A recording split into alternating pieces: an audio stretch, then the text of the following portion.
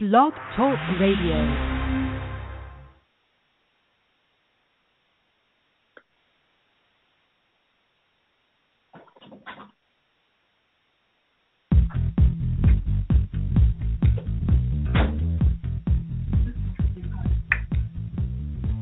You're tuned into In5D Radio, the next dimension in radio, where we bring you the hottest, in-depth, spiritual, metaphysical, esoteric conversations and news. Get ready for spirit, body, and mind to expand in 3, 2, 1.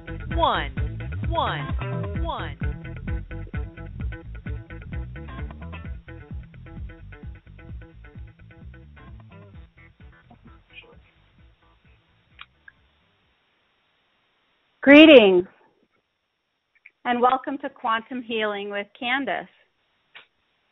This show focuses on humankind's new understanding and acceptance of the quantum world and the role that consciousness plays in shaping both our individual and our collective reality. Today is October 9th, 2015, and I believe that Mercury went direct today, and hopefully the massive confusion and most of the chaos of the last week is now behind us. Before I welcome my guests this evening, I would like to take a moment to thank Greg Prescott and Michelle Walling of In5D Radio, who support and sponsor this show. Thank you, you lovely people. You can't know how sponsoring this show has already changed so many lives. This program is based upon the foundation of the work of the late, great Dolores Cannon, who was my teacher, my mentor, and my friend. It was my honor to be trained by her and work closely with her for several years before her death. I'm the creator and the manager of her original support forum community for practitioners that will soon be moving into its 8th year. My guests today are two lovely ladies and colleagues, powerhouse practitioners of QHHT, which is quantum healing hypnosis, which is what Dolores' method is now called. We have Barbara Becker, who's a quantum healing hypnosis technique level 2 practitioner, and she's based in Arizona. After a near-fatal accident in 1986 and a Meet Your Guardian Angel meditation 10 years later, Barbara discovered that she's a healer. She became a Reiki master in the Usui tradition. Hey, guess what, Barbara? Me too. And she's an angel communicator. After years of metaphysical studies, meditations, workshops, and her personal healings, she received a shamanic opening ceremony in spring of 2003. And on the night of that ceremony, she began speaking a healing mathematical star language not found on Earth. We have to ask her about that one. She began channeling healing for groups of people with the language, and by moving her arms and hands in the air and speaking and taking to a person in her past life, healing them instantly and bringing them back into the present moment. This was all done unconsciously. Barbara has an interesting background. She's a retired critical care and emergency room nurse. She holds an associate degree in nursing and a bachelor's of science degree in business. And Barbara's world travel over 24 years has taken her to places in Asia, Europe, South America, Australia, New Zealand, and she's been opening stargates. And I know she's also traveled to Arkansas because I met her there this past summer. Barbara wrote and published her book, Enclosure, a spiritual autobiography in 2012. And in it, she shares her journey of being a skeptic. Really, Barbara, you were a skeptic? And who she is today with stories of miraculous healings, including reversal of death. Boy, there's another one I want to ask you about, Barbara. Barbara writes and publishes a monthly blog and newsletter, lots of articles. She channels her higher self, known as the White One, collective of beings who come from the great central sun creator source. She offers this service to the public through her monthly star energy telephonic conferences where participants receive healing and answers to their personal questions. And that's just one of our guests tonight. That's Barbara Becker.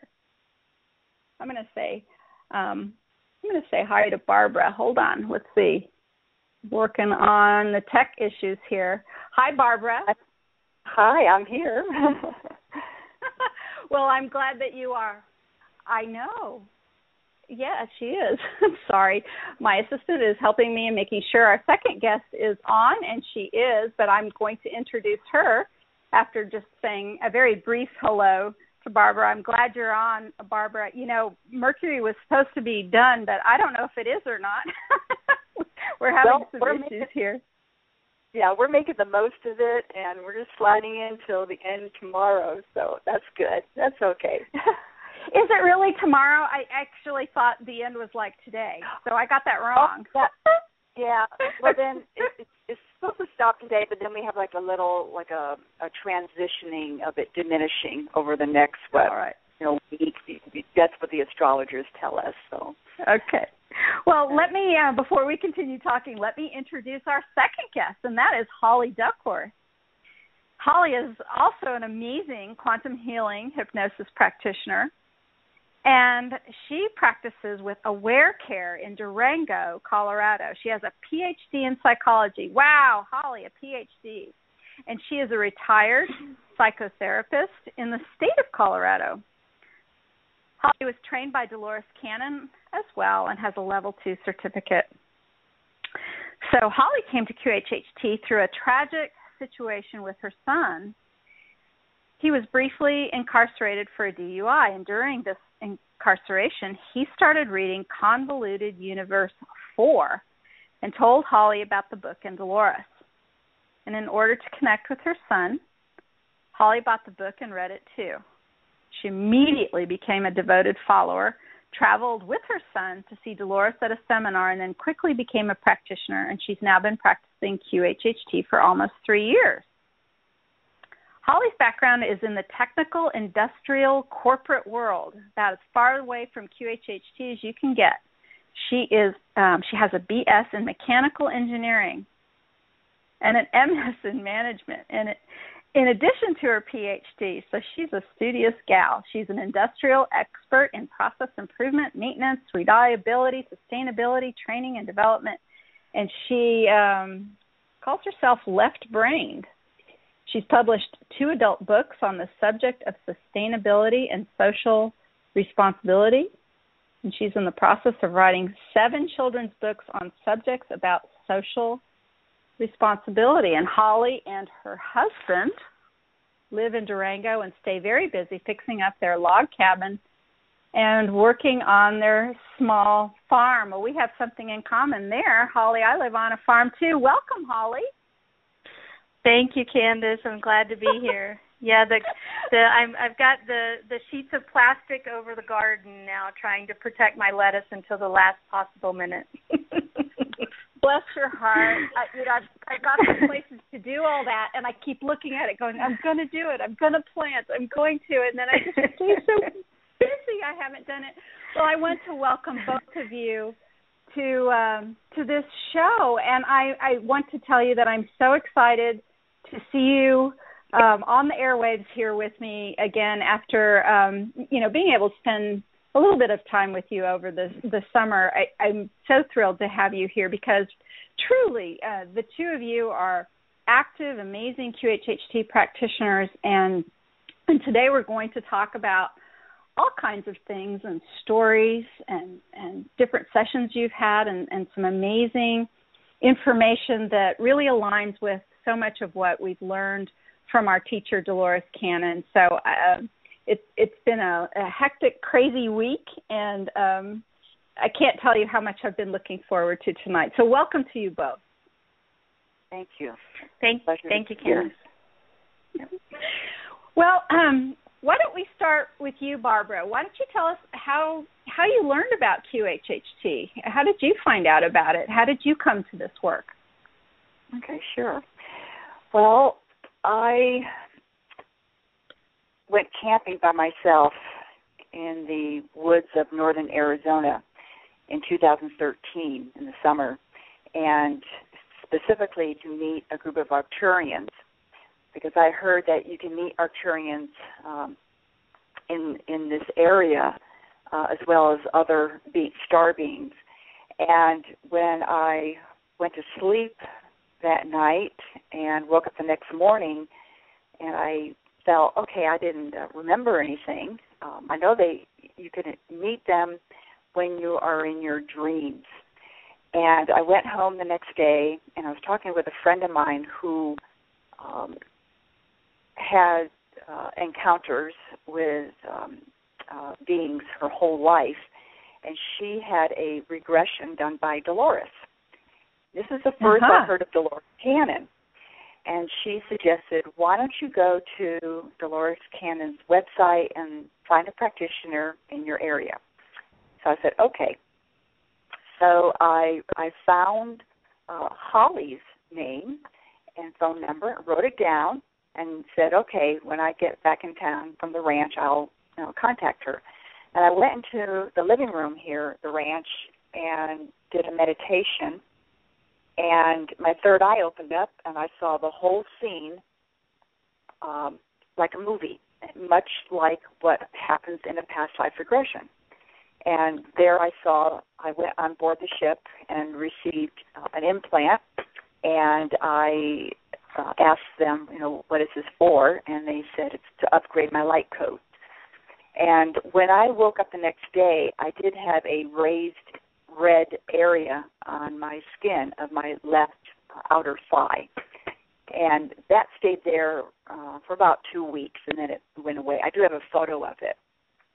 Well, I got back to the Phoenix area, and I contacted Holly.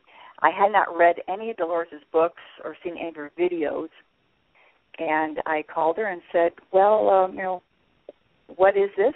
And Holly, do you want to take part of the story from here? Sure, Holly. Okay. So she's there. Yeah. So I'm practicing in Phoenix. My husband and I have been here in Durango for a couple of years, and Barbara is one of the many clients that I was seeing at the time, in my quote spare time at that time in Phoenix. And so she came in for a session, had a fantastic session. It was textbook, beautiful.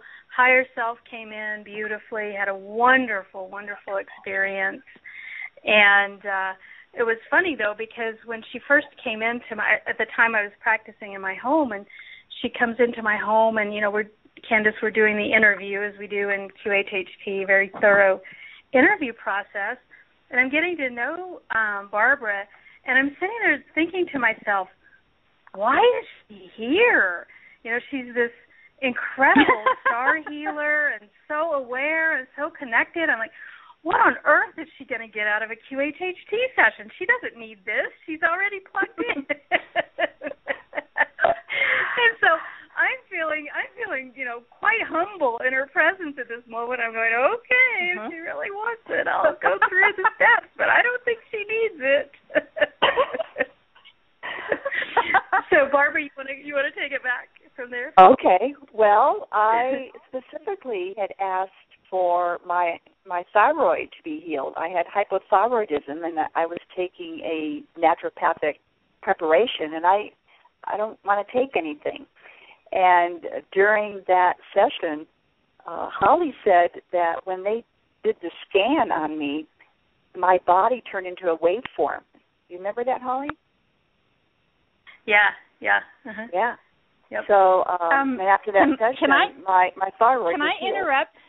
Can I interrupt and ask a question there? Because these are the kinds of things that I know that our listeners are very interested in. So, okay, your body turned into a waveform. So what I want to know is this. Did it actually physically turn into a waveform as you're watching it? Or is this like an in your mind's eye kind of thing happening? I mean, which is it, if you can even say if there's a difference between the two things? I know that our listeners are interested in that. Sure. So let me set the stage a little bit here. That so she's lying in a bed, on a queen size bed, and I think, Barb, you had your knees propped up with pillows and the pillow under your head, and she's kind of very well nested, if you will, in the bed.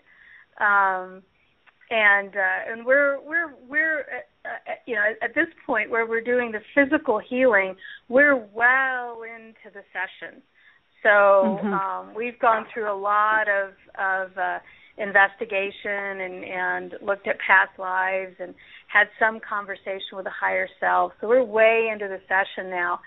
And for those of us that are the facilitators in a session, this is pretty tough work because your attention is totally devoted. I mean, you are on spot with your attention span during the entire session because you don't know what's going to happen next, right?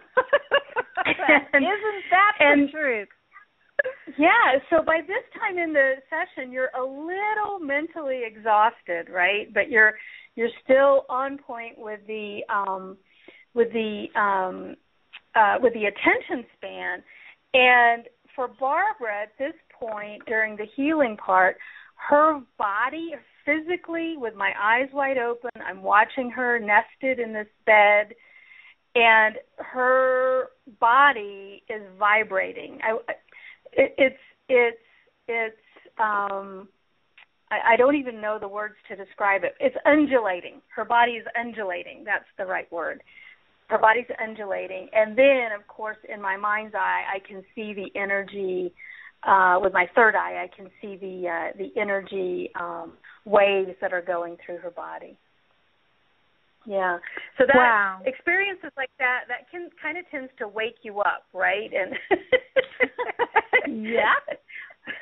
Pay even more attention. And Candace, when I do sessions with clients, it's not unusual for me to see with my physical eyes the client's body turns into white light. And I've even had times when the whole room is a brilliant white light during the healing part. Yes.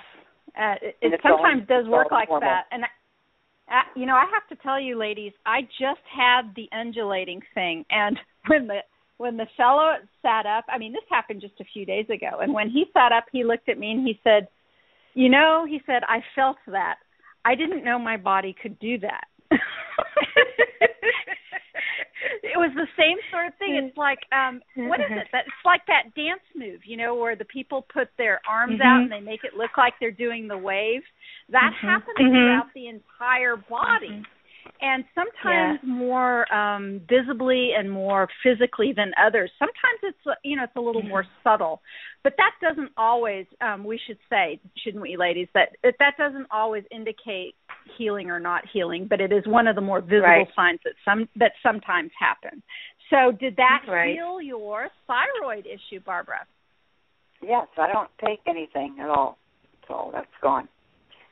That's wonderful. Yeah.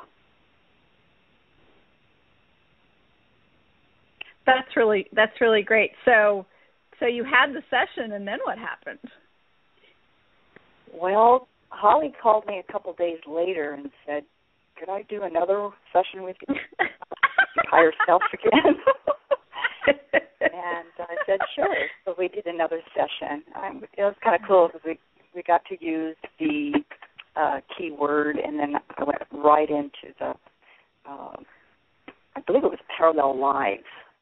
And so that was very, very fascinating.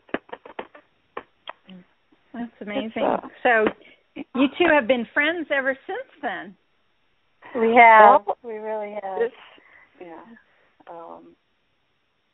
So would you like to know how I got into QHHT, or did you want to? Sure, absolutely. So you had a session, and then what happened? Yeah. So I had 2 sessions with her, and that was in 2013. And then about a year later, last year at this time, Holly called me. And Holly, do you want to tell your part of this? And we'll come back to my part. Right. So I had some some insight. One of the things that begins to happen as you start to practice QHHT, and even if you, frankly, even not necessarily even practicing, but once you've had a few sessions yourself, and as practitioners, we want to have sessions, where we're the person that's going into trance. And so I have over the years since practicing QHHT really gotten a very strong connection to my higher self. And so I've become much, much more prescient about, things that are going to happen, things that need to happen, and just, making sure that I'm walking the path in my life. And I got a really big knock on my metaphysical door from my higher self that said, call Barbara, make sure that she becomes a practitioner. This is her. And at the time, Barbara, I don't think, Barbara, you had any intention whatsoever of being a QHHT practitioner. She had all of her angel work going on and all of her other healing modalities going on. She didn't need QHHT added to her list of modalities.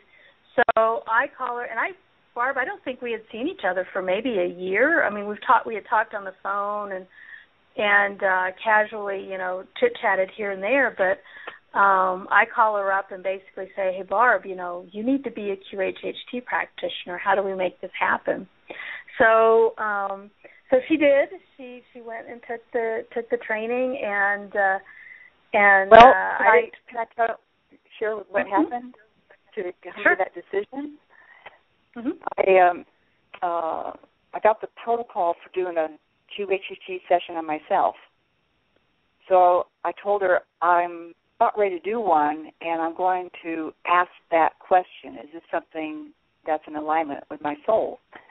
So I put myself down into that theta level, and I was taken off the planet just like you do with Google Earth, and I was put into Pompeii and Ercolano, what we know as Herculaneum, Italy.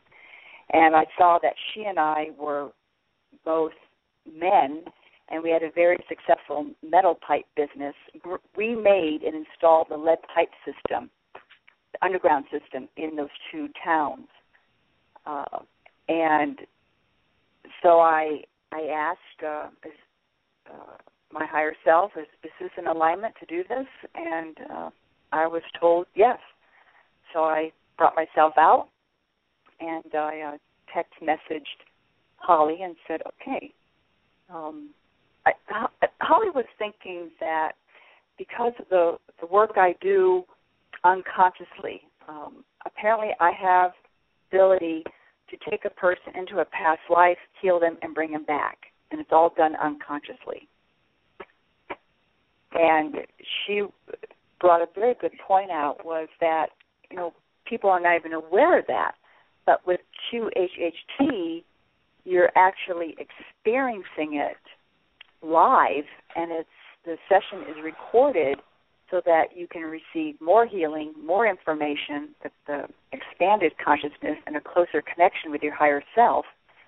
It really makes it more real for the client. Even though my clients do have healings occurring, this really, I saw it as a really good fit. And so I took the course and took the exam, and then began doing sessions.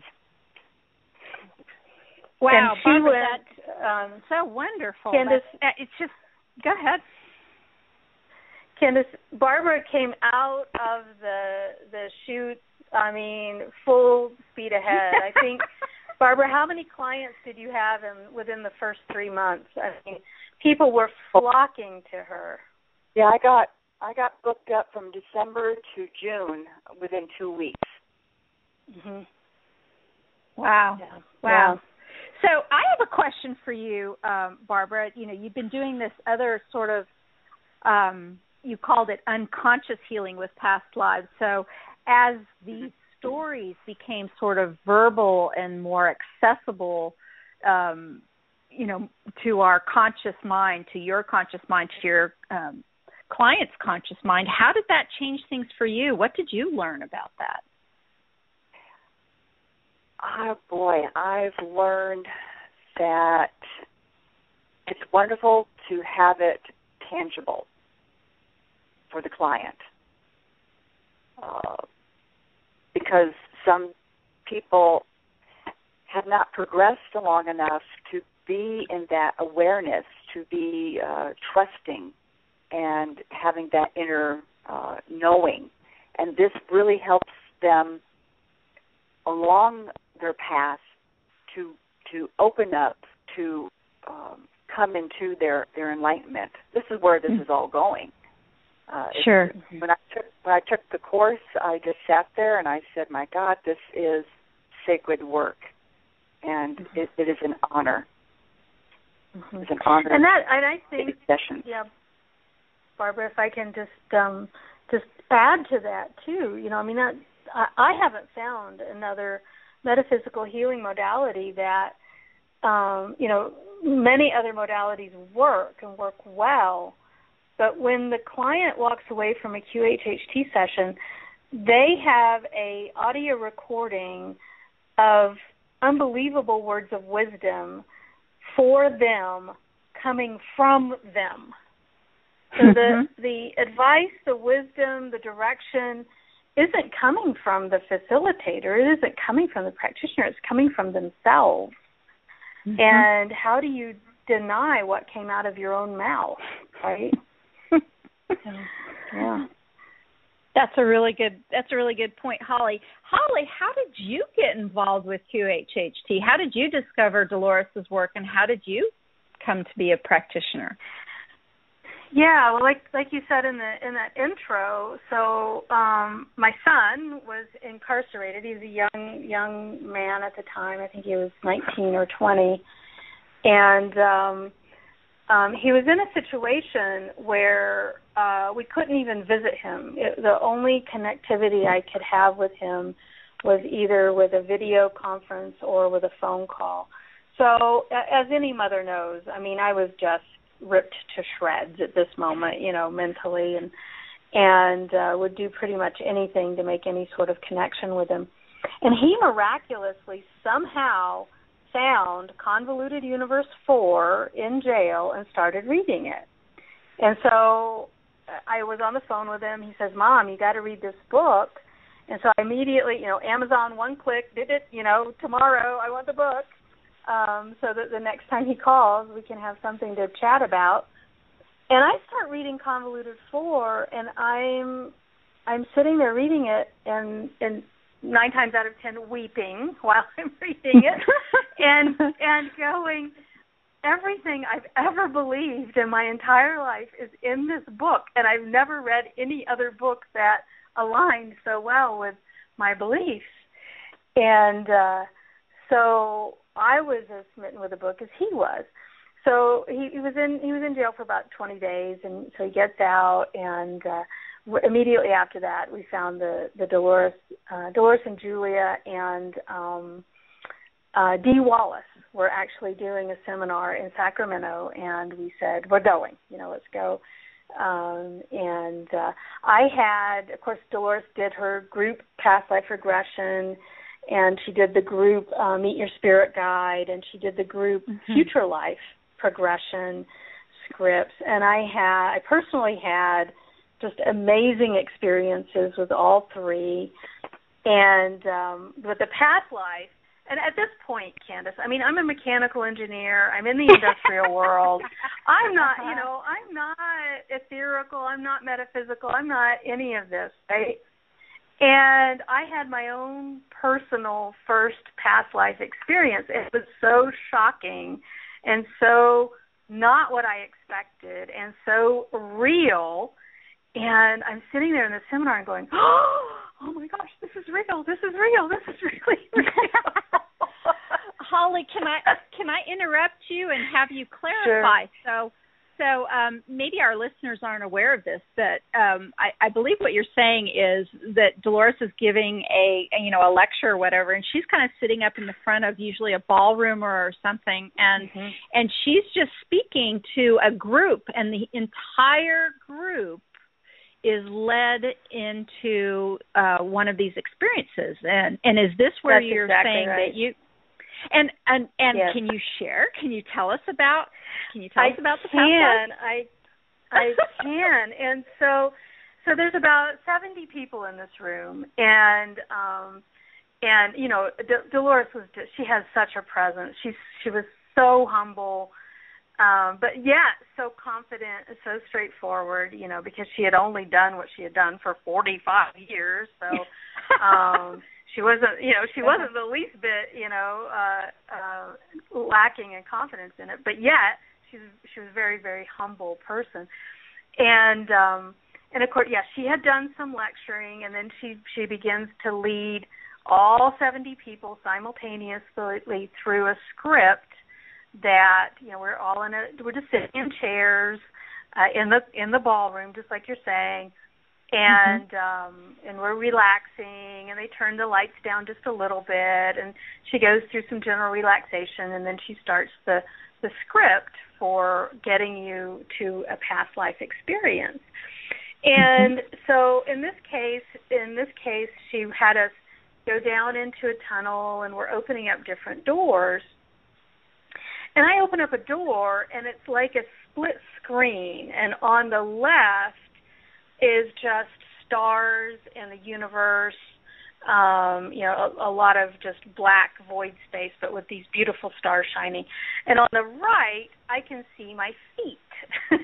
So I said, I'm going to go there. I'm going to go to the right. I'm going to look at these feet, right?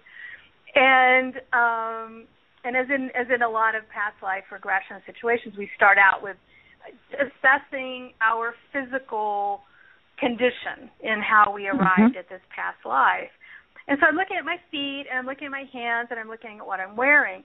And what I am is at this point, I'm a middle-aged African-American lady living in, I think it was either St. Louis or Chicago, but some urban center in a very, very small little, almost like a shack of a house. I was married. I had 3 children, and I remember looking at my hands and my feet. Now I'm Caucasian, and I remember looking at my hands and my feet and seeing that I was African American. I'm looking and I'm going, I never expected that. I didn't expect to be a different race. I don't know why I didn't expect to be, but I didn't. And so I'm looking at my hands and my feet and go, wow, that's really amazing. That's not me. That's someone else. And so I had this. It was what Dolores would call a digging potatoes life. My important scenes were cooking bacon at the stove and hanging laundry and just regular chores going on in that lifetime. Very, very poor, humble situation back in like the turn of the century, 19-teens, 1920s, and went all the way through the death scene, saw myself in the casket, and as an old lady, and I went through the whole experience right there in the hotel ballroom. Isn't that just amazing? And in not very long of a time either. I mean, that's it's a pretty short little session, comparatively speaking. Yeah, all of this is like less than 20 minutes. Yeah. Well, and I'd like to mention for our listeners that many of our QHHT practitioners, around the country and around the world, facilitate these group regressions, and it kind of gives, the public or people in meetup groups or whatever, a taste of what can possibly happen in a one-on-one session. And sometimes, and I have to tell you this, I had a group regression here several years ago of a gal, and she just she had some sort of ET experienced during the group regression, and she said it absolutely changed her. And I mean, I still don't even really know the details of it. It just, it was 20 minutes out of my life in a group regression, and it kind of changed the course of everything that she did and thought about. I mean, these things can be powerful, can't they? Mm-hmm. Yeah, that's what happened to me. Mm-hmm. Exactly. They're transformative. Yeah. Mm-hmm. Yeah. Mm-hmm. So this group regression and going there and listening to Dolores and having this group regression, was that the thing that got you into taking the class then, Holly? Oh, I came home from Sacramento, I think, on a Sunday and signed up for the class on Monday. I have to do this. Right. Yeah. So that's just amazing. So so did you try to find a practitioner anywhere then, Holly, or did you just take the class? I did. I mean, how did? I did the online training, right. which I do a lot of traveling for my work, and so that's what worked out for me because I spend a lot of time alone in hotel rooms sure. at night, and so it was great place to learn. And so luckily I was living in Phoenix then, and there were several practitioners at that time, and connected with one of them, and we traded sessions. I guess while I was towards the back end of the training, and then after I got trained, the recommendation is that we do several true practice sessions where we're not charging people, and it isn't sure. necessarily for serious therapeutic work, but we're just getting the training wheels off basically. Well, at the time, my daughter was 19 and my son was 21, and so I would line up all their friends, any of these young adults that would let me practice on them. I'd bring them into the house, and they were glorious people to practice with, beautiful golden souls and just innocence and just, very receptive to the process. And I did dozens of these sessions with the friends of my children, and I sit there and I think, oh gosh, if someone had told me what my life purpose was when I was 19, right? How lucky these kids are. Kind of amazing. So it was fun. Yeah. Good for you. And so then you two have been swapping sessions then. So I guess we've got an interesting facilitated from Holly that has to do with a bat and some other things, some Dolores Cannon concepts like the backdrop people, which is a fascinating concept, and some other things, and Dolores, I believe herself, may have even made an impression or an appearance there. Would you tell us about that session? So where Barbara was facilitating. Yeah, sure. So Barbara and I took a road trip to Arkansas. We drove together. I picked her up in Phoenix, and then we drove. What was it, Barb? I think it's 14 hours or 16 hours, and so across 2 days. So we had lots of time to talk it up in the car for 2 days, and got to the level 2 training in Arkansas back in July, and we were bunking together, and so we had lots of time in the evenings to practice sessions with each other. And so in one session where Barbara was facilitating me, I had facilitated Barbara multiple times. So we had a keyword for Barbara. For those that are unfamiliar with it, we have the ability to, when the client is in deep hypnosis, we can insert a keyword so that if we want to have another session with that client, then we can skip through all of the induction script and go straight into deep hypnosis through the use of the keyword. Well, I had a keyword Barbara, because I had multiple sessions where I facilitated and she was the client, but we had never been in the opposite situation because we had never physically been together after she got her training. So, right. So she 2 years. Yeah. Yeah. That's so she had to take 2 me years. Yeah. So she had to take me all the way through all of the past life script, and it was funny because my first past life experience in that session was as a bat, and this goes to show you what kind of a sense of humor our higher selves can have, because I in 3D world in my waking day, I hate bats. Some people are afraid of rats, some people are afraid of snakes, some people are afraid of spiders. I don't mind any of those. I cannot stand bats. Frighten me, okay? I really don't like them. Well, this was the second time they showed me myself as a bat in the past life. And, of course, Barb asks, at the end of the session, why did you show her that past life? And they said, we just think it's funny. We like to poke fun at her because she doesn't like bats, and we think it's funny that, to give her that first-hand perspective. So they have a sense of humor. But then, so we went through the bat life, and it wasn't a very long life. I ended up breaking a wing and then dying. But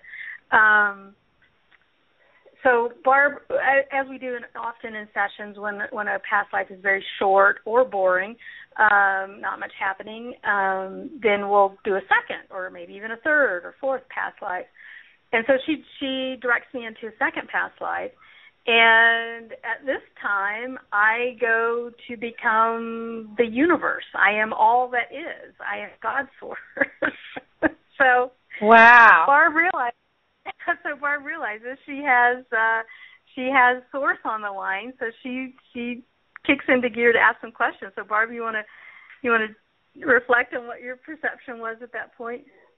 Yeah, I had asked Holly where would she like to go, and she goes straight to source. So then I found myself talking with God, and it took me a couple seconds here, and I had to do a surrender and just allow whatever questions that were in me to come out.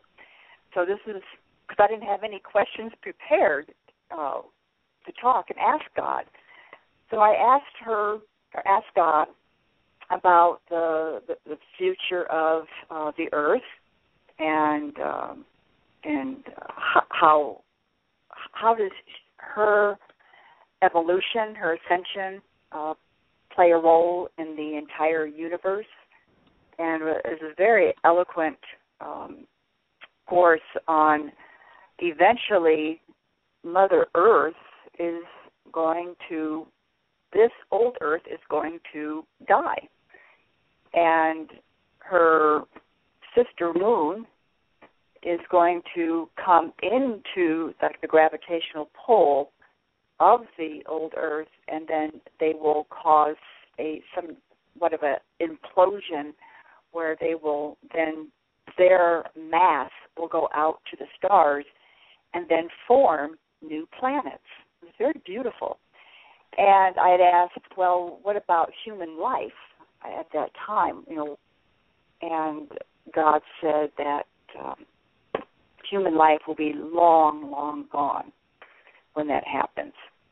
And as most people know, if they've been following the work of Dolores Cannon and others know, that the new Earth, Mother Earth ascended 12-12-12. Mm-hmm. And so what we're all of us here are going back and forth between the dimensions. Some days we're in fifth. We have moments in fifth and fourth and third. And eventually everyone will, that is meant to go to the new Earth, will go to the new Earth. Others will go to other missions and places in the universe, or others will be switched off. And we can talk about the backdrop people later. I also asked about the Apollo moon landing. I wanted to know if it really did occur. I wanted to put this to rest because I've heard so many different theories that it was just a big hoax. And my dad had worked on the Apollo moon project. Did he? In Florida. Yeah, he wrote, he worked for General Electric, and he wrote the logistic equations for the computers that detonated the explosives on the capsule when they splash landed into the ocean. Those windows and doors are welded shut. You know, they don't have latches. Right. So they use explosives to discharge the window and the doors out so that the astronauts can step out and get into the water and then be taken on helicopter to the ships. Mm-hmm. And so God said, yes, it did happen. Yeah. However, I asked a little further about what is happening on the other side of the moon that we don't see, the dark side. Good question.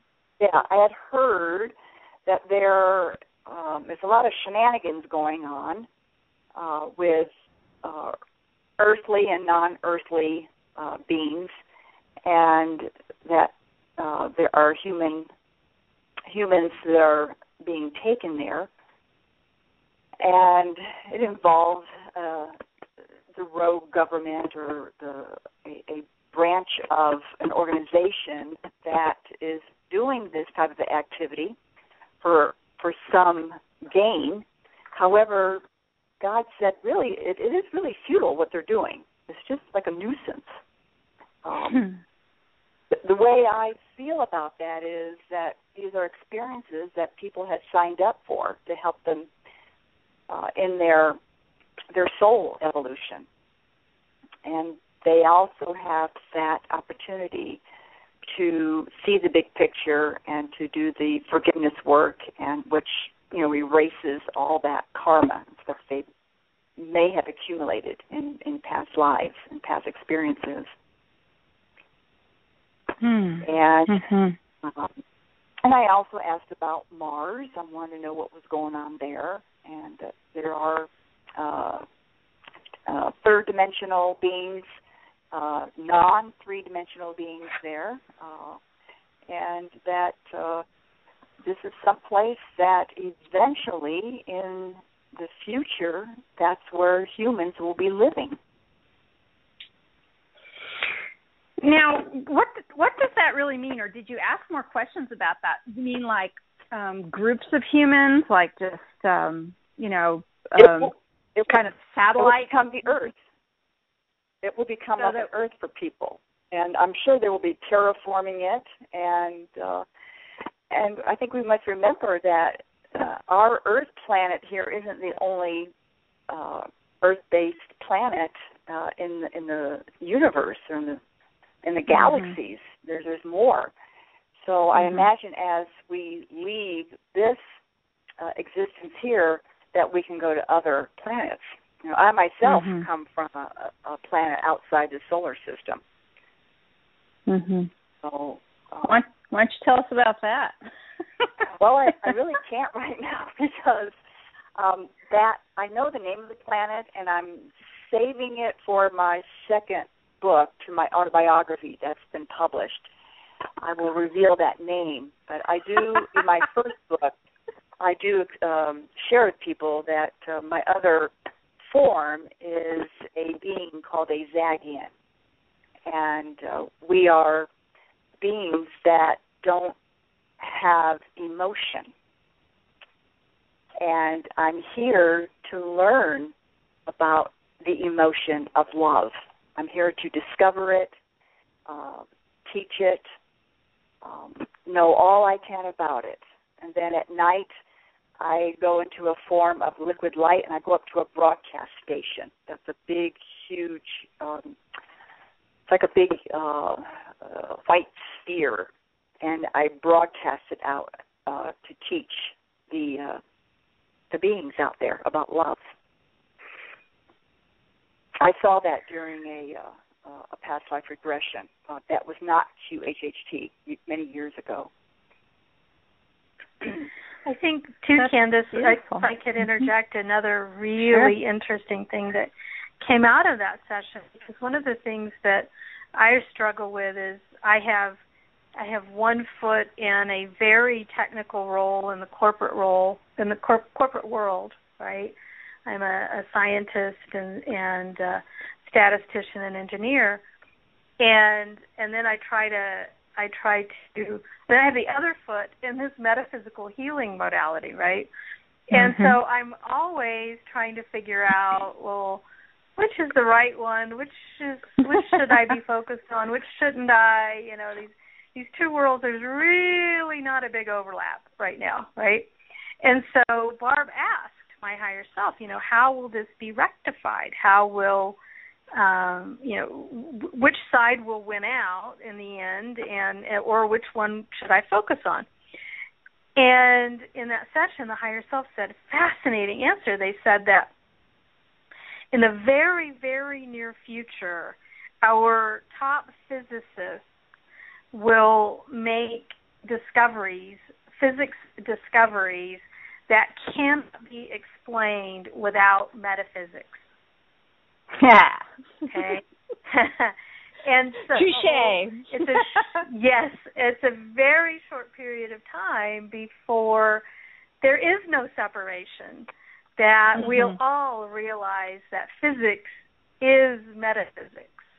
And so don't worry about it, Holly, because the two sides, the two groups will be integrated in the future. Holly, that makes me very curious about your colleagues in the very technical corporate world. Do they know what you do when you're not in hotel rooms doing your technical corporate kind of trips? Some do, and yes. And in fact, I have had sessions with some of my corporate colleagues, and they have found incredible things out about themselves and their simultaneous lives and past lives, and some very, very interesting things. And obviously, out of a concern for privacy, I won't share any of those now. But yeah, that's happened. Sure. That's amazing. So your very left-brain technical colleagues in that world were open to this kind of exploration. Yeah, definitely. Were you surprised about that? Not as surprised as they were after they had the experiences.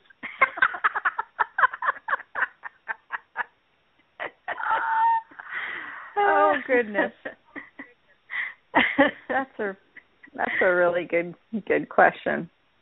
So, may I ask, back to the session where I guess Barbara was leading Holly, is that the one where Dolores came through? We're all still big Dolores fans, and any Dolores news on this side of the veil or the other is something that we're all so interested in. Yes, we both did that. She came through both of our sessions. Yeah. So we have more than one story to talk about with Dolores with you. Yay! Let's hear it. Yeah. Well, Barb, go ahead. When I was talking with Holly and Holly's subconscious, I asked if it would be possible for Dolores to come through, and sure enough, she did. And I always ask her, do you have a message for us? And she said that she feels very comforted to see that the learning is continuing with QHHT. The technique is being perpetuated and expanded. And she also said that quantum healing hypnosis technique is critically important and is beneficial for those going through the upcoming difficult times. For those that had a QHHT session, they're going to have an easier time going through all these trauma experiences, especially what's going on in the news right now around the world and in the U.S., people have had these sessions. They're able to see the big picture. They're able to see that, it's all going to work out. And that with their connection with their higher self, the higher self was able to let them know that, yeah, you are safe. You're going to be just fine. You're going to have some challenges, but this is all part of the lessons that you signed up for. Dolores, I think Barbara. I'm sorry. Go ahead. Dolores asked that all the practitioners follow the orthodoxy of her work. And what was very interesting, we were chuckling about this the other day, was that Dolores used that word orthodoxy. That means authorized or generally accepted theory, doctrine, or practice. She told me to go look up the definition. and the way this really validates that this was Dolores, because I asked Holly, do you ever use that word, orthodoxy? And Holly said, no. I said, neither do I, ever, in my entire life. So what was she talking about? About the orthodoxy of the changes that are part of the evolution of the QHHT, that it must be honored regarding any experimentation or validation. There's those of us, like myself, who love to experiment on myself. I will go places that other people don't. However, I do know the safeguards. I know the parameters. I've done things that put me in situations which are not a good place to be metaphysically. However, we have this backup system that we're not even aware of that comes into play. And I'm always grateful for that, okay? So this is something that she just wants us to be aware of, to make sure that if we're seeing the same information coming through multiple people, like she did, that probably is the truth. And it's, even though we're not here to force any belief on anyone, try to convince anyone of anything, it's there out in the open for people to ponder and to see how it fits into their reality, into their belief system. Because that's the bottom line to all of this. What do you believe? Yeah. And I think, Candace, when I was facilitating, then Barb and Dolores came through, and at that time through Barb, and at that time we were right smack dab in the middle of our training, so we had lots of questions about. Of course, I had asked her about my technique, and she gave me some advice, and I asked her about Barb's technique, and she gave Barb some specific advice, and then we said, well, do you have any advice for our class in general? And Dolores said, yeah, relax, have fun. And I thought that was great, that, we were maybe taking ourselves a little too seriously at that moment, and it was time to just relax and have fun with the technique. So that was really cool. And then I asked her, I had just finished rereading Conversations with Nostradamus, all 3 volumes, and amazing books. And for anyone that has read Dolores and hasn't read those books, I strongly encourage people to read those. Just unbelievable how the content of those books came about. I think it was across 4 different people. Dolores connected directly in real time, not from a historical perspective, but directly to Nostradamus, and had conversations with Nostradamus. And so I wanted to ask Dolores, I said, hey, so now that you're on the other side, because when she wrote the Conversations with Nostradamus, she was really flummoxed with how the whole time thing worked. How could she be sitting in her office, in the 1990s and be talking to Nostradamus in the 1400s? How, directly with him? How does time work then? And so I asked in the session when Dolores was coming through Barb, I said, hey, so now that you're on the other side, tell us about this time thing. Did you figure out the Nostradamus thing? Oh, now that do you have that secret? And so she said that, she said all is connected within, and she said it's really, really difficult for us to understand how time really works, but because everything is actually occurring at the same time and existing at the same time, there are these portals that we can use to communicate with people that are in a different time, because everything's really happening all at the same time. And then I said, well, is that the same portal we're using in QHHT for the past life? And she said, yeah, it is. So we are using those same time portals in the past life as she used in Nostradamus. Yeah. And I think that those, just in going back and recently rereading those 3 books, I just want to encourage, Candace, your listeners to read those, because we're here. We're in the time when Nostradamus' predictions were the most dire.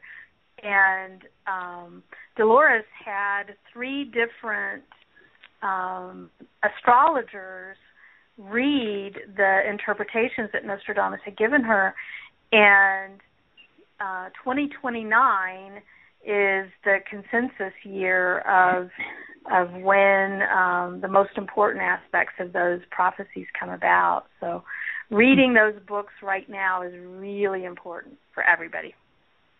And she also said that the portal that she's talking about is located in the mind.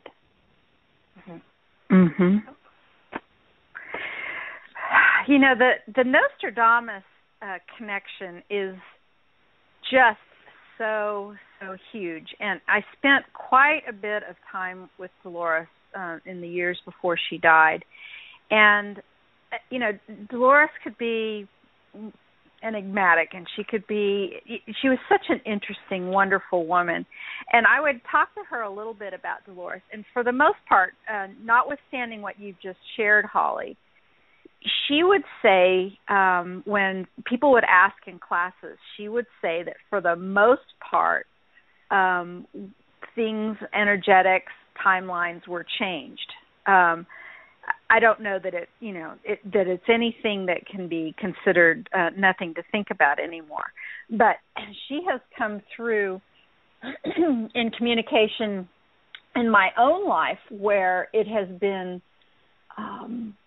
absolutely stressed that one of the most important things about her work with Nostradamus was how she actually communicated, that type of communication, which is something that, somewhat different than going to a client's past life or a client, right?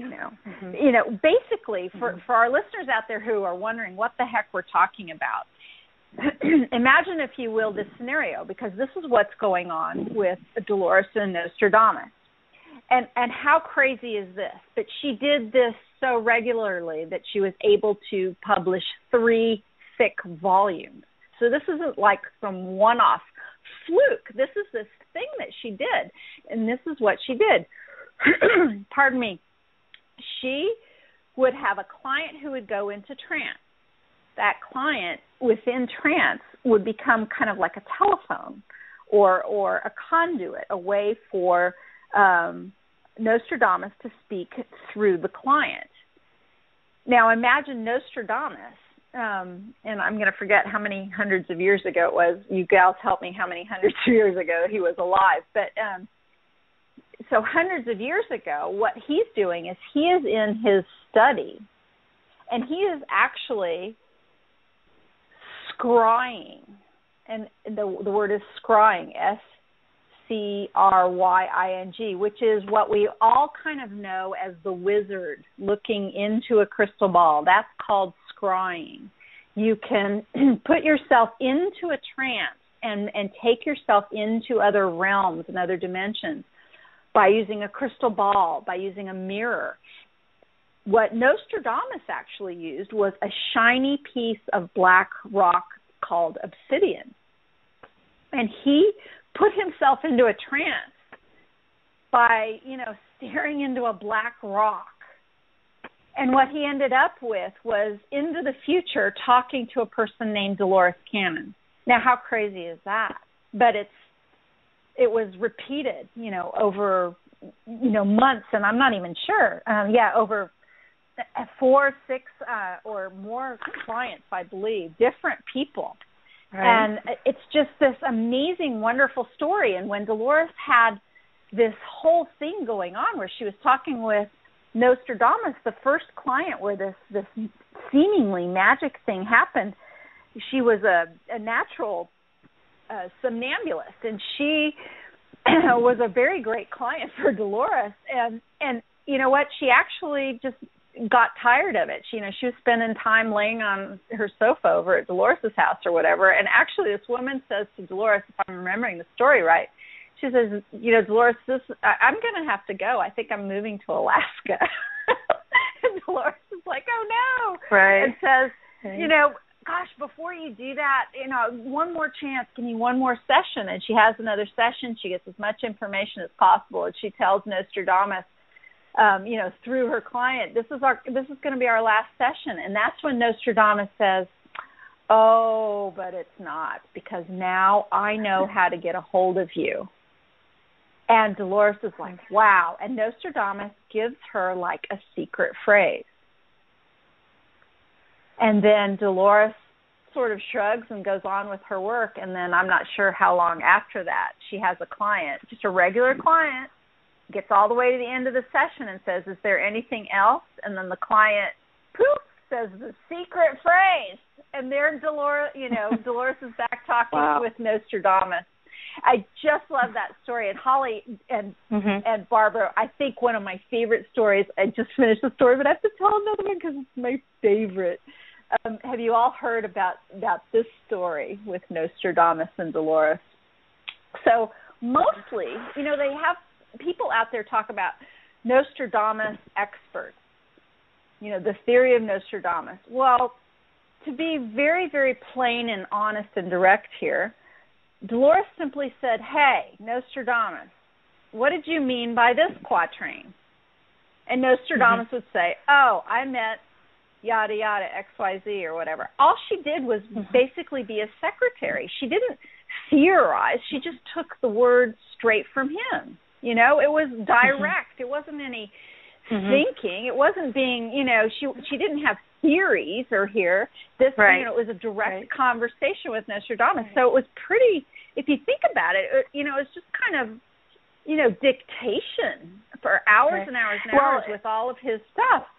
And too, Candace, Candace too, when she first made contact with him, she had never read anything about him. Right.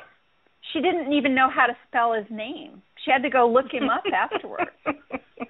I mean, that's amazing. And, we all as QHHT practitioners find ourselves. I remember, first like writing down the word Arcturus, what? I'd never heard of it before.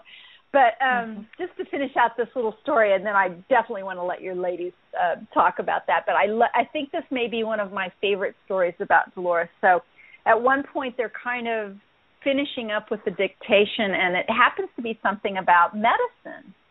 And Dolores says something about her doctor or whatever, and maybe mentioning something about her doctor and then using the term she. And I believe this is the part how it happened. And Nostradamus says, what do you mean she, the doctor, she? You can't be talking about a doctor if you're saying she. And Dolores says, well, yeah, in my time, there's people, doctors can definitely be women. And doctors, and lawyers and scientists and astronauts and fighter pilots and, you know, anything else. You know, women can do anything men can do. And Nostradamus basically says, get out. That's just not possible. And they have like this little tiny argument between each other.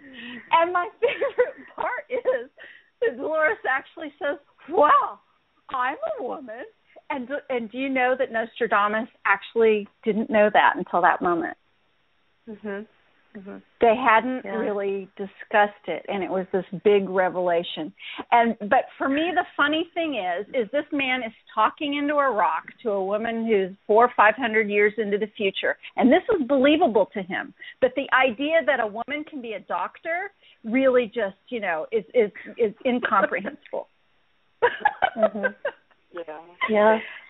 If I could be if I personally can go back into time at any point in time and go be a fly on the wall, I would go to that moment in Dolores Cannon's life with and conversations with Nostradamus. I don't know about you two, but that story just tickles me every time I think about it. Yeah, and the whole book. And he would get upset at how horribly translated his quatrains were and how they had just gotten them completely wrong. Yeah. Really great information about Nostradamus. Well, that was really fun. Well, how about we move on? What other kind of sessions have you ladies had? What kind of like convoluted sessions or maybe the backdrop people? Can we talk about them a little bit? I believe that Dolores' new book, Convoluted 5, has a little more information in it about backdrop people. What did you two discover? A lot. Barb, why don't you tell us? This is a little project of mine, is to learn more about the backdrop people.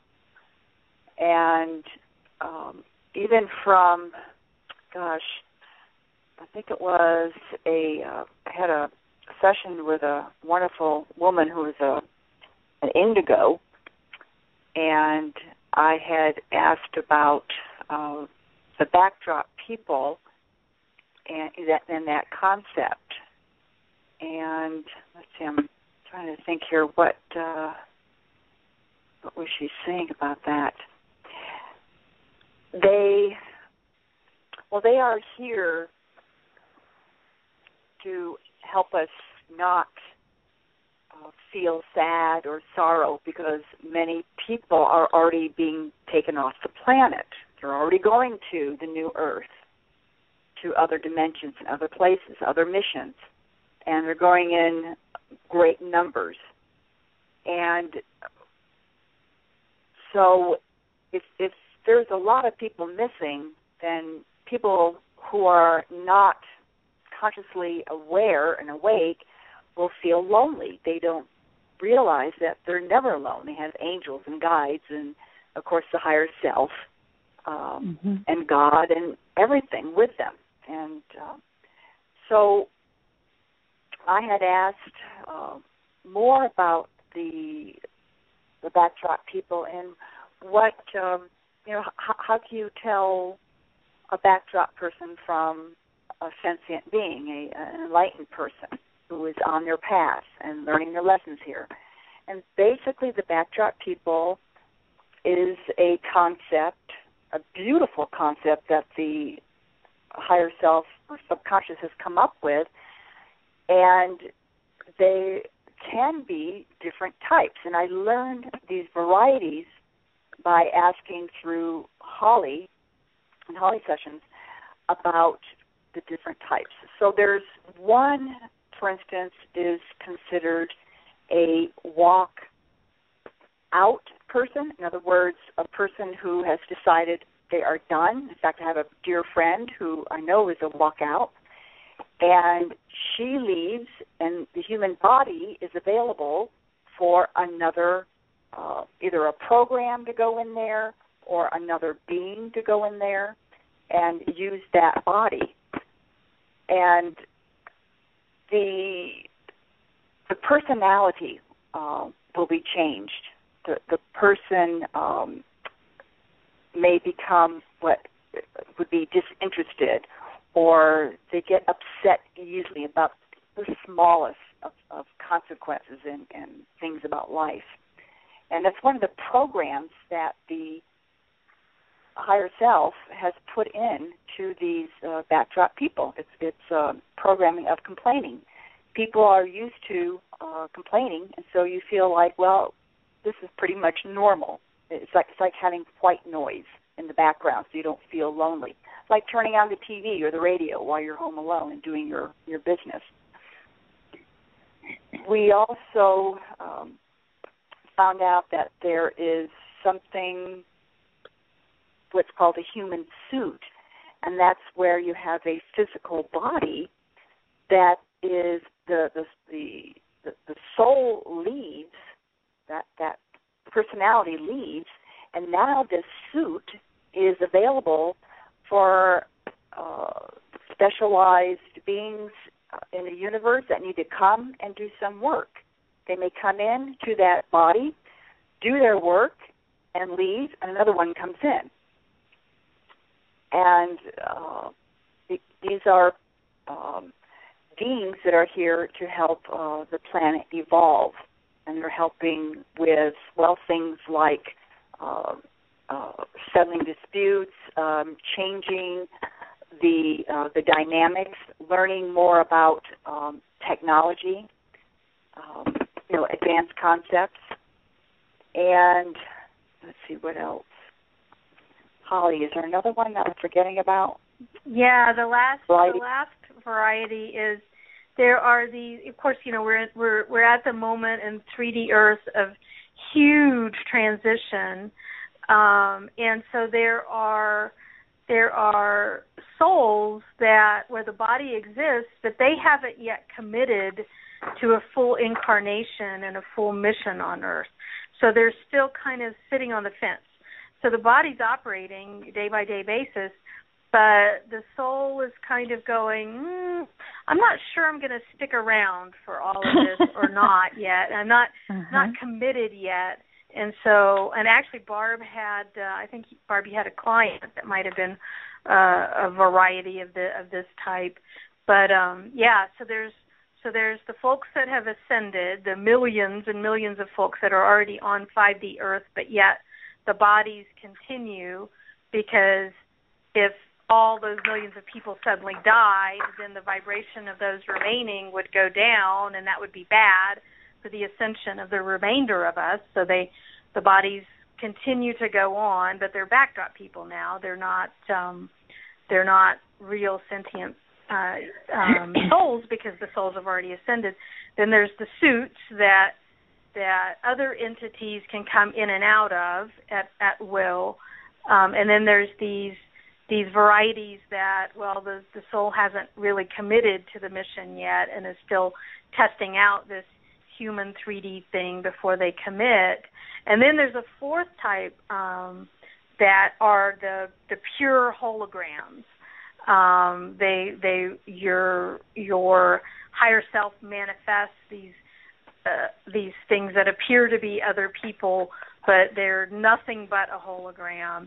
They don't actually exist as a person ever at any time, and they just come at you, appear before you for some purpose that your higher self has put in front of you. So I think Barb, those are the four kind. I think we got it. Yeah, and do you remember, Candace, Dolores' Convoluted Universe, Book 4? And that's when she talked about the backdrop people and how she used to go into the airport and just kind of like wonder how many of these people are backdrop people. Well, she kind of played one on me when I left training last July with Holly. Holly drove me to the Albuquerque, New Mexico airport. And because of Hurricane Dolores was messing up the weather, we had wind and lightning storms. So I was stuck there about 11 hours at the airport. And I was reading one of Dolores' books, Jesus and the Essenes, and I'm sitting there by myself, and I look up, and there's this woman walking by, and she has the silliest grin, smile on her face, and she's looking straight at me as she walks by. And I asked my higher self, who was that? And they said, Dolores. So explain that joke for us. Did you think like that might have been a suit that Dolores jumped into so that she could grin at you? Oh yeah. Mm-hmm. Yeah. She knows I'm very interested in doing this research about the backdrop people, and so she did a beautiful demonstration for me. I loved it. Isn't that amazing? It's just amazing. And you know, I'm thinking as you're talking about the different kinds of backdrop people, et cetera, and some other things that I've known about creation and holograms. It's my understanding. I think that I did some asking a client myself during a session about some of this.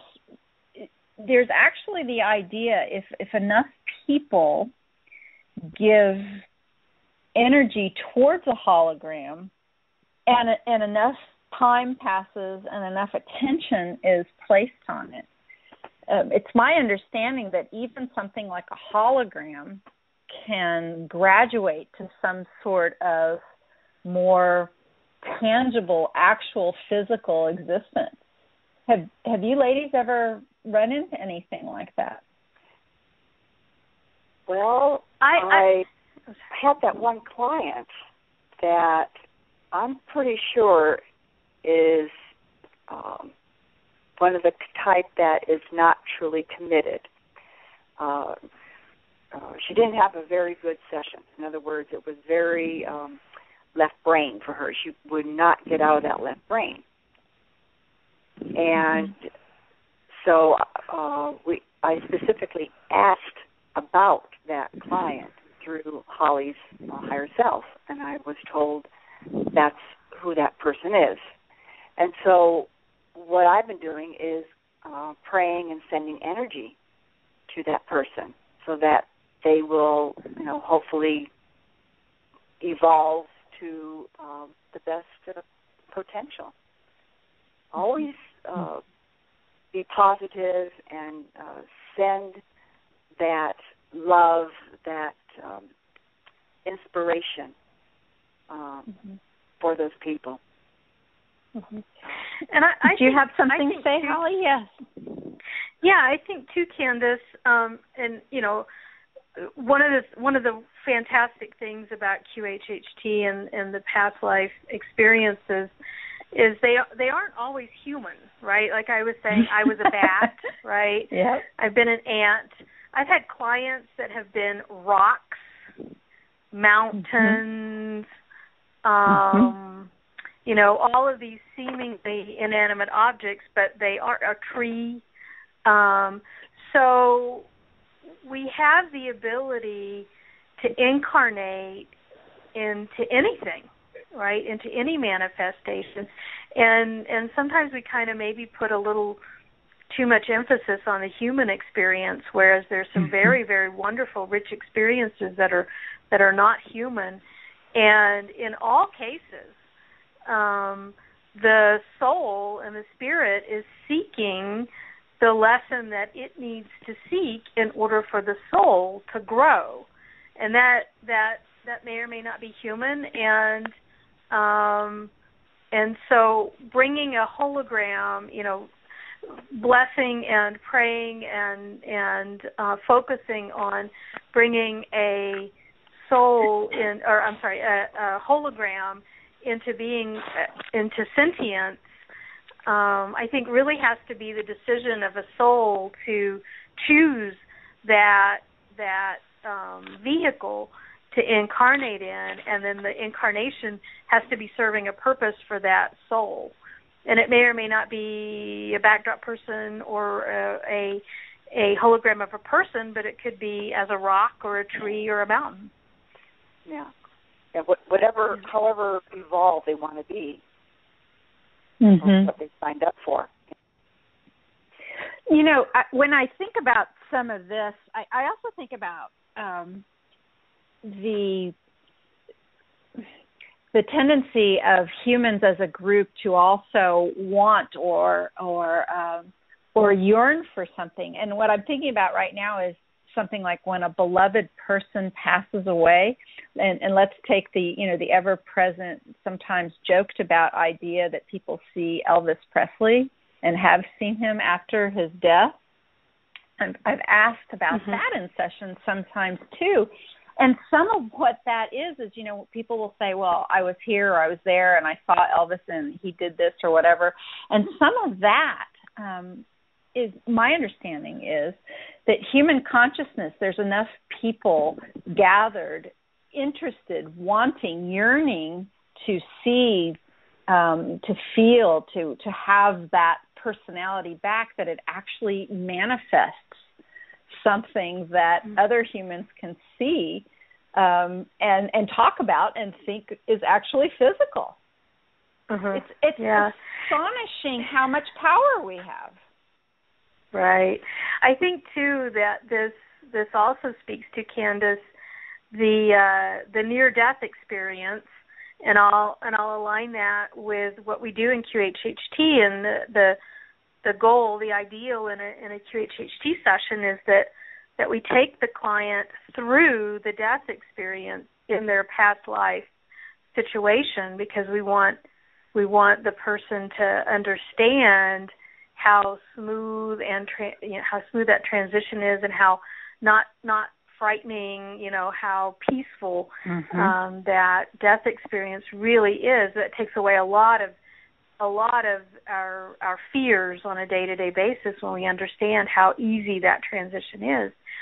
And some people, we have the NDE experience where some people say, they see the tunnel of light, or they see Jesus, or they see their grandmother greeting them, or whatever. And we can have that in the QHHT experience as well, in the death experience. I saw Jesus, or I saw something. And these are manifestations that we make to the purpose, I think, is to calm ourselves. There's a purpose there of that manifestation. Whether it's real or not real doesn't matter. It serves a purpose. Holly, you make such an excellent point about going through the death experience. Humans, especially in our time right now, we don't tend to honor death. We tend to fear it. We certainly tend to avoid even talking about it. And there's something quite fascinating that we learn in doing this work. And one of the things is exactly what you said, that it's really it's a very easy transition. What's hard is the people who have to stay behind. That's who it's difficult for. And as a matter of fact, some people will talk about maybe torture or some sort of horrible death, or being burned at the stake. And haven't you ladies found this? And isn't this interesting that you can, in these sessions, learn that the soul leaves while the body still may be apparently in a lot of trauma, in a lot of pain, or maybe, even yelling, etc., and the soul's already gone. They are not experiencing that. I've found that over and over again. Haven't you? Yes. Well, we help them not to feel any discomfort. And so they're able to look at what happened and talk about it, and it's all recorded. I also give my clients an example so they know what it's like, and to see that it's just like watching a movie. Yeah. And I think this goes back to the backdrop people as well, too, because I think the soul has the ability to exit when the soul chooses. I explained to a lot of my clients that I've had clients that were a rock. Their past life was a rock. Talk about boring. Oh my gosh, that's an incredibly boring existence. And so one interesting question is, well, how does a rock die, right? How does that soul ever exit the rock? Well, the soul just chooses to exit the rock. The incarnation is complete, the contracts are complete, and the soul chooses to leave. The rock doesn't have to die, because a rock can't die. The soul just simply chooses to leave. And it's kind of the same with the background people. Holly, I'm going to have to take a little exception to your boring comment, just a little bit. Because I don't know about you two ladies, but I've had lots of rocks. Lots of rocks.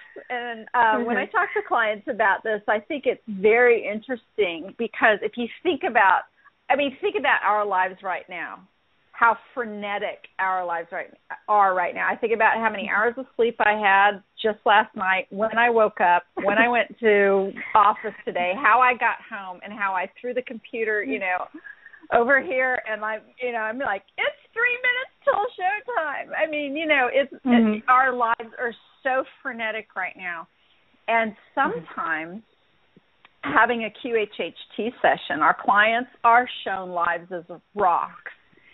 Well, what does that rock get to do? That rock just experiences time passing, erosion, a lizard walking by, the clouds. There's this peacefulness, and there's this expansion of, and a very different perception of what time is. And one of the fascinating things about doing this work is we can go with our clients into these experiences, somebody who's experiencing a rock, and while they're experiencing a rock and they're able to live and notice what's going on and let's think about it, to be solid, to be grounded, to be rested, to not be frantic, to notice what's going on around you. And while you're being a rock, you get to go, oh, yeah, I can maybe do that a little bit in my life too. It's like you're reminding yourself as a human what is also possible for you. It's really kind of amazing. When you go back and you have these quote-unquote past lives, you can bring forth and experience and then kind of reinvigorate and bring back skills and knowledge and peace and balance in some of these ways. So there's some real reasons why people are experiencing lives as rocks, even though we all sort of giggle about that because everybody thinks, that it is quite dull and it is quite unmoving, I suppose. Right. Right. Fair enough, Candace. Yes, definitely. Yeah. So how about like the strangest thing that you could ever that it took you a long time to figure out exactly what it was that your clients were experiencing, and I'll start with my own example. One of my clients, one of the longest times that it took for me, lots of back and forth questions before I could figure out what is it that you're experiencing. This woman ended up telling me and was able to say that she was a piece of gravity existing on a certain spot on the moon. Wow. That's crazy. I guess the most unusual one that I ever had was a client who is somnambulistic, naturally somnambulistic, meaning, and for those that are listening that might not understand that word, they are out. In the trance state, it's like they're under general anesthesia. They have zero awareness of the conscious surroundings. And so the client was somnambulistic, and it turns out that this client is living a simultaneous life on a different planet. And that was really quite disturbing. In the somnambulistic state, she was really wrestling with trying to basically experience these two simultaneous existences. and is still living that simultaneous life on this other planet today. So that was a little bit of a mind bender. And you said it was a woman. How did she feel about it when it was all over? I mean, when you debriefed and talked about what happened. Yeah, the whole QHHT experience for her was life altering, absolutely life altering. Changed her entire concept, belief, structure, and we ended up having several sessions and investigating it further and further. So yeah, it was life altering. Mm-hmm. Mm-hmm. How about you, Barbara? What's some of the most kind of mind bending? It took you a while to figure out what your client was experiencing kind of session that you've had. Well, I never had a rock, but I did have a client with a tree, which was very, very lovely, and it was a very beautiful experience. But the one that had me wondering what is going on here was a client who was a mermaid. And what was interesting is usually, and Dolores has said this in her books, you come off the cloud, you come down to the surface. Well, she didn't want to go down off the cloud. And I just thought in my head and said, would you like to go up? And she said, yes. And she realizes she is now in the water as she's going up. Now, at this time, she's laying on the bed, and her arms are flailing back and forth through the air, almost hitting me. I'm dodging her arms. You can imagine being in the water, going through the water. And her journey as a mermaid was to go to the surface. There was some danger lurking for her to go up to the surface of the water. So we explored her fear of this. And this was one of her missions as a mermaid. And she was able to go through that fear, very lovely, and she made it all the way to the surface of the water. And then she realized she can't go back. She's completed her journey. So then she makes her way to the shore and kind of like moves her body up on the sand to the rocks. And while she's laying there, she becomes a lizard, a huge lizard. And after that, we explored the lizard's life. And the lizard eventually was in the area at the time where the earth was still, after it had been formed, there were volcanoes. And she was pummeled by rocks from an explosion and the cataclysmic flow from a volcano. And of course, she went through the death scene very beautifully. So that was my most amazing one that I really enjoyed, which kind of had to, like, make up, if you're not going to go down, why not go up? And found out it was the perfect direction to go. So that was fun. That does sound like fun. I just had a mermaid about a week ago or so.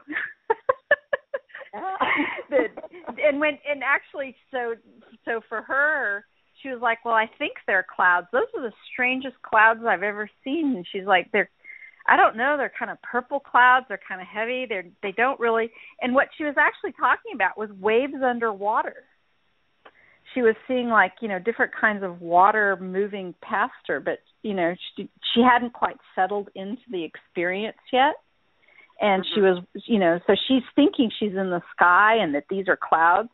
And, at some part she just doesn't know. And so I have her do the thing that all QHHT practitioners know to do, which is say, well, how about turn around? What's behind you? Oh, yeah. and she turned around. She said, you know, what's behind you? She said, it's a fish. There's a fish behind me. It's this big yellow fish, you know, and that's when she's like, oh my gosh, I'm in the water. And then that's, you know, we figured out some of the same thing. And you're right. My mermaid also had a, you know, I'm going to go to the surface, even though I've been told by my other mermaid people that I've known that can be a very dangerous thing. You know, very interesting. Yes. Mm-hmm. I think the lesson was about walking through that fear. And It was so interesting. She, in the end, she was like, and she hadn't even told me this in the interview, but she loved swimming, you know. And suddenly she was like, "Gosh, I love swimming." And it was also her higher self actually had told her about being different. Some of this was being different because she was actually hauled up in a net by some men on a boat, and it ended up being the death of her. And she had a really interesting death experience as that mermaid. She just basically in the net and looking at these men, and they were poking her with a stick. You know, I mean, you can imagine humans doing that. It's like, what the hell is this? Well, you know, and they just, you know, this stick poking and pulling her up out of the water like that basically killed her. And she didn't fight, and she didn't yell, and she didn't scream, and it wasn't traumatic. She was like staring them in their eyes, and then she just kind of left her body, and she was gone. It's kind of sad. Yeah. But she was so shocked. She was so shocked when she couldn't even really say the word mermaid. She'd already kind of figured out that she would be able to accept the concept of a past life, but not a mermaid life. And her higher self, I said, well, why did you show her that? You know, why did you show her that?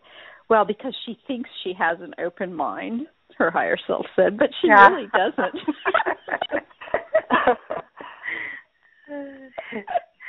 That's funny.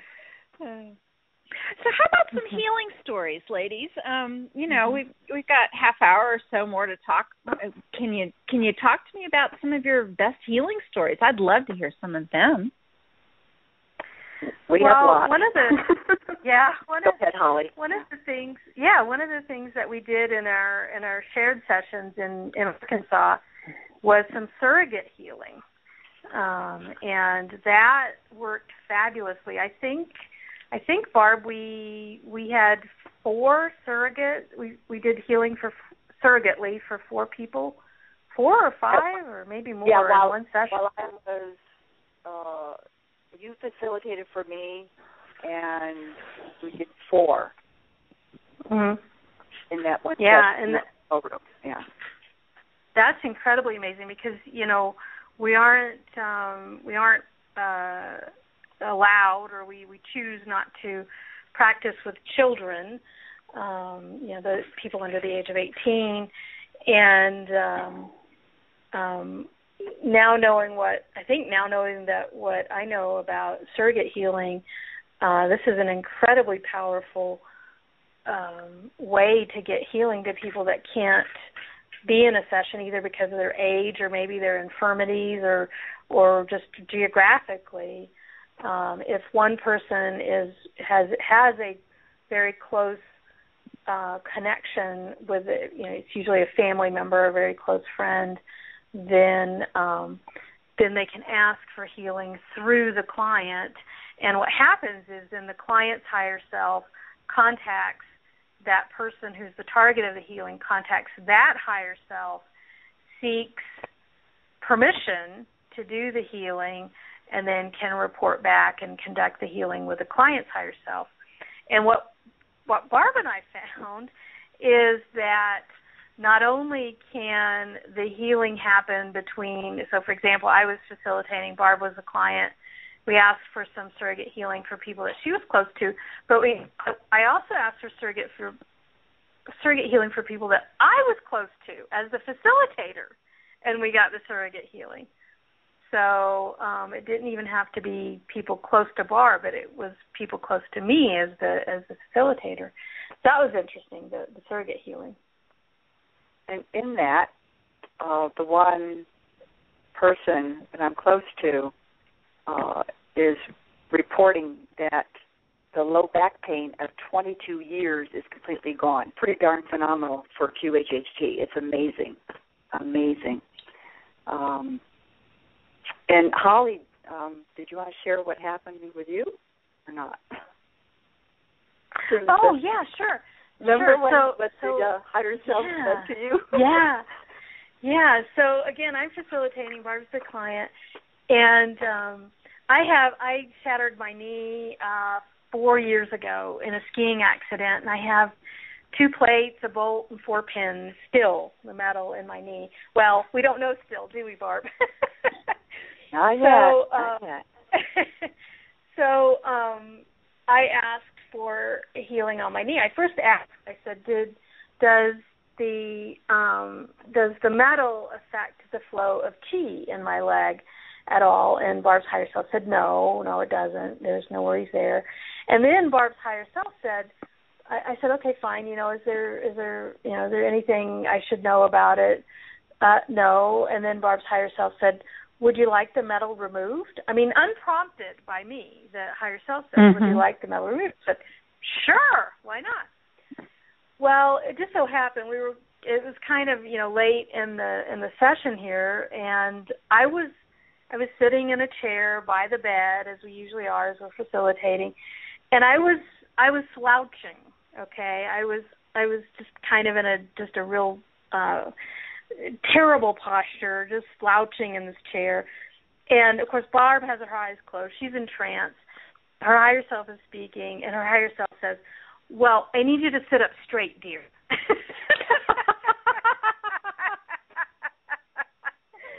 So I sat up straight, and of course my eyes are closed, so I have no idea what's going on. So. Right. Yeah, so I sat up straight, and then Barb's higher self speaks to her in this mathematical language. It's really pretty amazing, and so her higher self starts chanting this mathematical language, and then tells me that they've installed a program to then remove the metal from my knee, but then they said that I needed to have another session with her to install the next program, and so we did. A few days later, we did that session, and then installed the second program. So interesting stuff about me being the client and yet being the facilitator and getting healing from the client in trance. That's so fascinating. I have so many questions.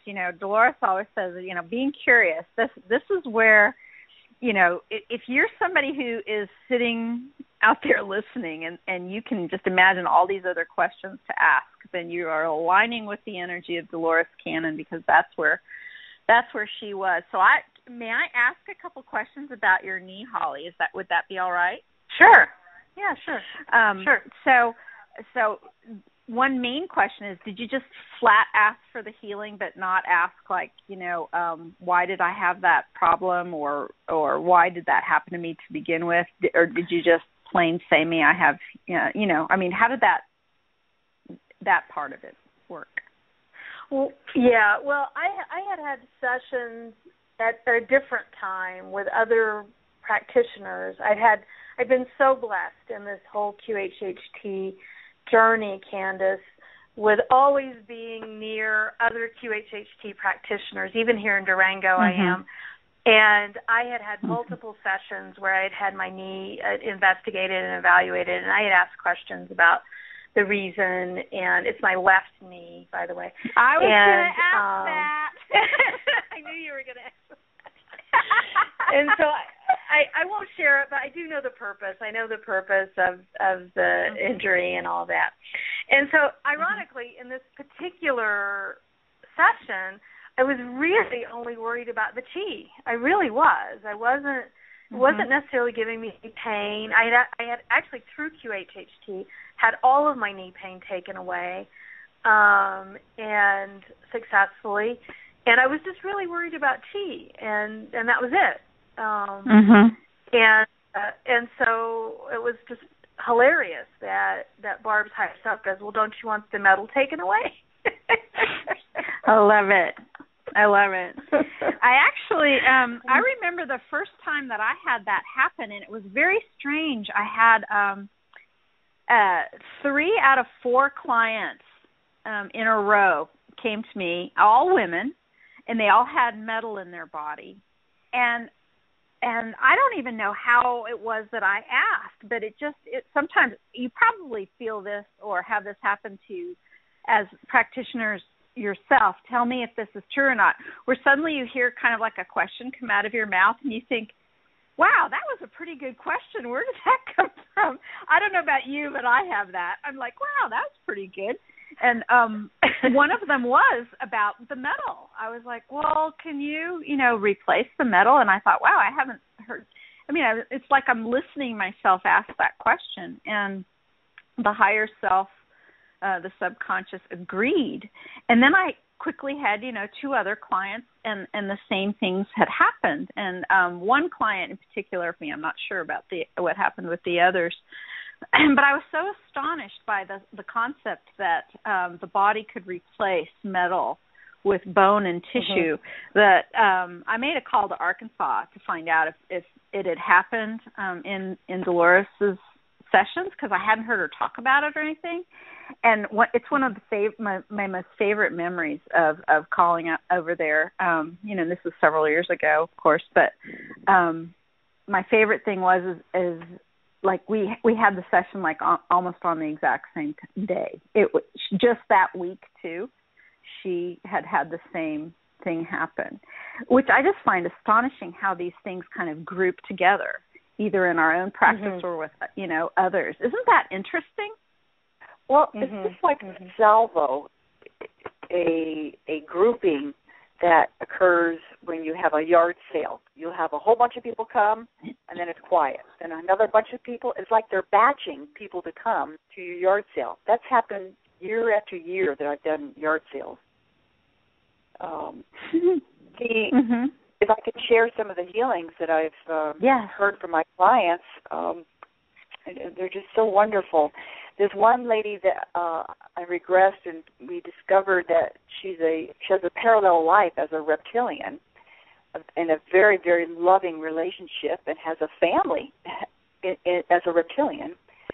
And she shared with me that the shoulder and neck pain that she's had for 5 years is totally gone.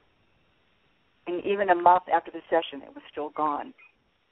Another person said that they're off their antidepressant medication. Life just keeps getting better and better. I had one woman who had multiple sclerosis.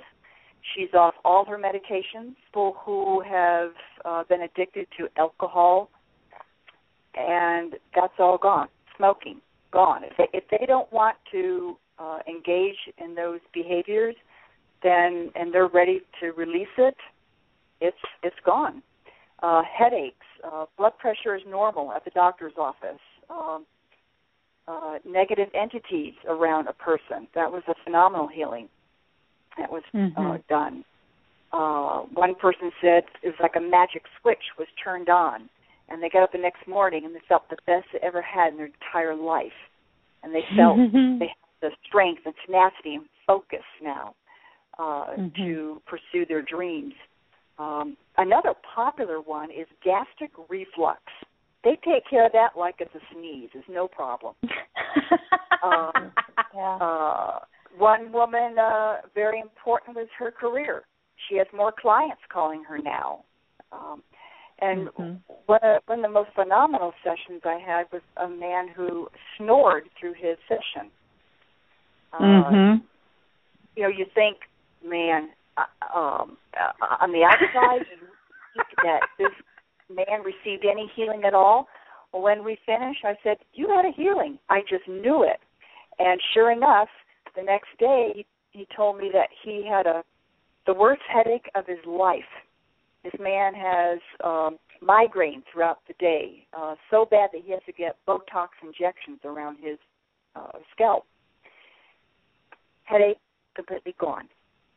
And another fascinating thing was the tinnitus, which is known as ringing in the ears, of 18 years, completely gone. And he said that was worth it right there. Mm-hmm. Sure. So I think it's important to note too, though, that sometimes the higher self, chooses not to heal for a reason, and we have to remember that all of our ailments, our physical manifestations in our body, are messages. Right? It's a way for the higher self to talk to us and send us messages. And you know, when you know, let's say for example, I had a client actually just a few days ago that had really terrible stomach pain, and you know, so we're in the session and I'm asking the higher self, can you please take away the stomach pain, and the higher self says no. Well, okay, why? Well, because he needs to quit drinking. So, you know, the manifestation of the stomach pain is a message of a different problem. And so even if the remedy doesn't happen there in the session, at the very least we can find out what the message is and why the ailments manifest, and then what the client needs to do to correct it. So, that's a really great point. That's a good point, Holly, because I facilitated a session for a chiropractor who was born, we found out, with an anomaly in his spine that's seen on X-ray. And people would know that in the medical community as spondylolisthesis. And the higher self said they will help diminish some of the discomfort, but it's there for a purpose, to remind him what his patients are going through. Yep. Gosh, you know, just today, I had a session where a young man, a musician, and part of his problem was he had some pretty good shoulder, back, and neck pain, and we asked where it was from. It came from his father's side of the family. And, you know, where did that come from? It came from some negativity and some other things. And then we asked, well, has he learned from it? Can he release it? Can he let it go? And it was very interesting. His higher self said, not all the way, because he was a musician, and he was very, very young, just 20, very young man. And he needed to have that experience of what human pain was to deepen the message and the effect and that his music has on other people. It made him more complex and more understanding as a human. Isn't that interesting? So he was supposed to keep some of it. Right.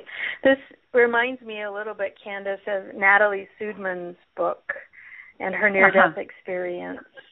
And she's died. She's on the other side. She comes back. She ends up coming back. But her and her spirit guide are on the other side, knowing now that she's going to come back, that it isn't a death experience, it's a near-death experience. And they're laughing hysterically at all of the possible injuries that they could give her. Oh, if we cut off your right hand, you're going to have to learn how to write with your left hand, and that's going to be absolutely hilarious. And they're making all of these plans and setting all these strategies of the injuries that she's going to have for the purpose as she comes back into body. And they just think it's hysterical, the injuries that they're going to give her. I love that book. There was a lot of people I know who considered it too cerebral, and it's a really thin book, and I'm telling you, you got to read it slow. there's a lot packed into that book. But I talk about, and reference that book all of the time. There's a lot of wisdom in there. Natalie actually spoke at our second practitioner reunion a couple of years ago, and she's a painter, and she's kind of an amazing woman. Really, really enjoy speaking with Natalie Sudman. What a great thing to mention here in our program. About that. And just for the listeners, it's Sudman, Natalie Sudman. Yeah, great book. Yeah, it really is a good book. Can we take any questions from the listeners, or is that doable? Sure. If there's, I've been watching the phone lines. I don't see any there. None of our phone people have their hands up. I've been watching the chat room. If there are any questions, it is probably a good time to pose them either in the chat room or to give us a call. I'll remind everyone that the number is 646-716-8890. If you'd like to call in and ask a question or put one in the chat room, we'd love to take it. We've been talking now for a couple of hours and might wind it down this evening. Ladies, it's been so much fun to talk to you. I mean, I think we could just go on for hours. I think that means we might have to come back. Oh, we would love to. So many different things we can talk to. Well, I don't really see any questions coming in or anyone's hands up. How about we just take this time to tell our listeners how they might be able to find you if they're in Arizona or in Colorado, and if they'd like to head your way for a session. Barbara, how can our listeners find you? Well, I have a website. It's BarbaraBeckerHealing.com. That's BarbaraBeckerHealing.com. I also have email at BarbaraBeckerHealing@gmail.com. And also my phone number is on my website. Right. That's super. The way to do it. Also, the practitioners, find a practitioner on the websites. So. Yeah, that one of the best websites to go to find a practitioner in your area are our dedicated practitioner listings, which are photo listings, and you can kind of see the area of the country, etc.